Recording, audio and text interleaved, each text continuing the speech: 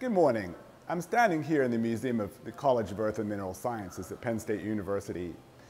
In 2013, there have been a number of very severe weather events in the United States, such as the large tornadoes that hit the south central part of the country early this spring. Meteorologists and climatologists still don't fully understand whether climate change will lead to an increase and an intensification of these large events. The reason for this is Earth's climate is extremely complex. And in this module, you're going to learn about this complexity.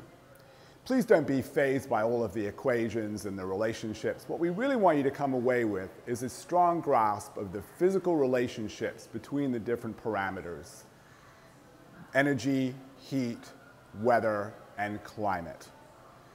So without further ado, I'm going to show you how a tornado works, and then you can get busy.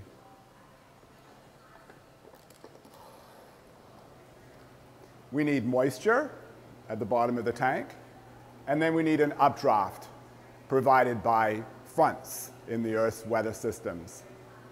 And we need some rotation, and bingo, we have a tornado.